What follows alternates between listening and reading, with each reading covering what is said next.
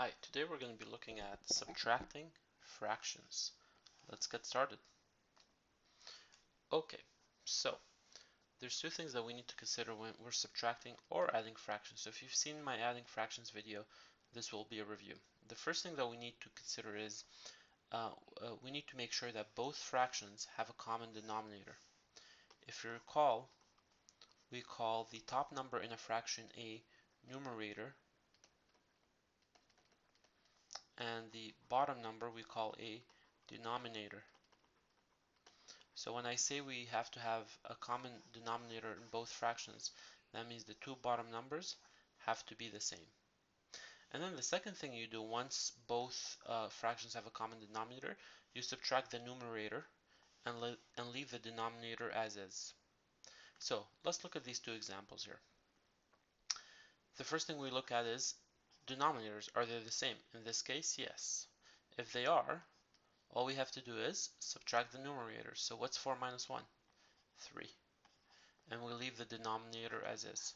So 4 over 6 minus 1 over 6 is 3 over 6.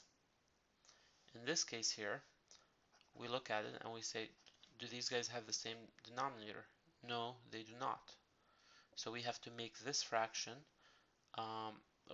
we have to have both fractions have the same denominator. The easiest way is to make this fraction out of 8. Well, how do we do that? If we multiply this by 2, multiply the numerator and the denominator by 2, we'll have this fraction will be a 6 over 8, and then we could just subtract this way. Now we have a common denominator. 6 minus 3 is 3, so the answer is 3 over 8. Now you might be thinking, what did I do here? If you're not understanding this, please go watch my video, equivalent fractions. You have to understand 3 over 4 is equivalent to 6 over 8. These are equivalent fractions. In fact, if I were to write 3 over 4 equals 6 over 8, that would be a correct statement. These two are the same thing. They look different, but from a value point of view, they're the same. So they're equivalent fractions. Okay, I have a couple of questions to practice. So let's do some questions together and see if we could really solidify our knowledge here. So let's look at this. 5 over 8 minus 1 over 8. Are the denominators the same? Yes, so we just subtract the numerators. 5 minus 1 is 4 over 8. Denominator is the same? Okay, then we just subtract the numerators. 3 minus 1 is 2. And we always leave the denominator the same. Denominator is the same? Yes, so we just subtract the numerators. 4 minus 1 is 3 over 6. Okay, let's look at this here. Here we've got fractions that don't have the same denominator. So we need to make them the same denominator. Well, we could do this by multiplying this fraction by 3. So 2 times 3 is 6. 3 times 3 is 9. And then we drop this fraction as is, 4 over 9. Now that we have the same, sorry about that, now that we have the same denominator, we can subtract the numerators. 6 minus 4 is 2 over 9.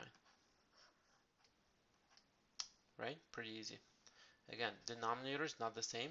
We could make them the same by getting an equivalent fraction of 1 over 2. And we do that by multiplying both by 4. So now we have, this becomes 4 over 8. And now we could subtract. 4 minus 3 is 1. So the answer is 1 over 8. Okay, our last question here. This is tricky. The denominators are not the same. We can't multiply 6 by a whole number to make it a 9. So we need to find a common multiple of 6 and 9. Well, the closest one that I think of is 18. So if we multiply this fraction by 2 and we multiply this fraction by 3, what's going to happen is we're going to find an equivalent fraction here. 3 times 3 is 9 over 18, and 4 times 2 is 8 over 9 times 2 is 18. So now we have a common denominator of 18. Now we could subtract. 9 minus 8 is 1 over 18. So the answer is 3 over 6 minus 4 over 9 is 1 over 18. And that's pretty much it for subtracting fractions. Hope you've enjoyed watching this video.